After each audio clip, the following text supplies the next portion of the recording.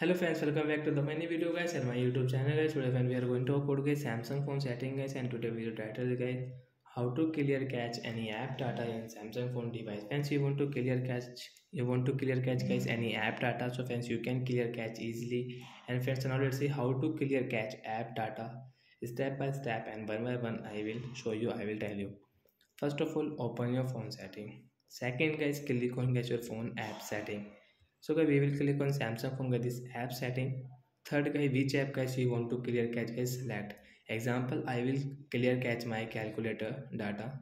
I will tap here, then scroll it. Friends, you can see guys this storage, tap here. Friends, you can see clear cache and clear data. You want clear data, you want clear cache. I want to clear cache. Friends, you can see my calculator data will clear cache. So I like that. You want to clear cache guys any app data, so you can clear cache from your phone settings. So bye bye guys, thanks for watching the video guys.